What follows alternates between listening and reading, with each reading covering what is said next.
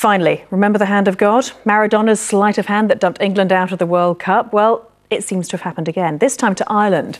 Last night, Thierry Henry, an idol and role model to many across the world, gave France a helping hand, which sent them through to the World Cup finals. Naturally, Ireland is furious, and they've demanded a replay, as Greg Easteel reports.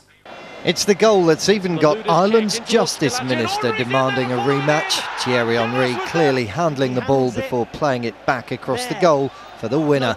Slowed down, the France captain even appears to have touched it twice, first with his arm and next with his hand. The game had been going well for Ireland, Robbie Keane levelling the World Cup qualifying tie to send the match into extra time.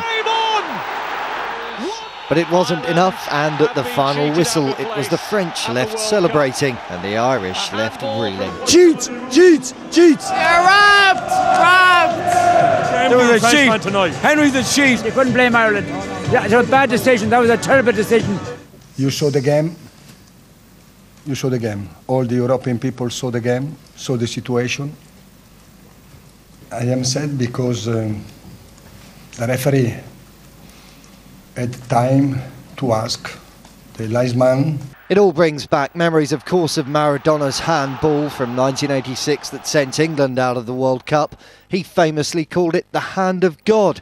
Thierry Henry seems to have shown more humility, though, bowing his head at the end and holding his hand up.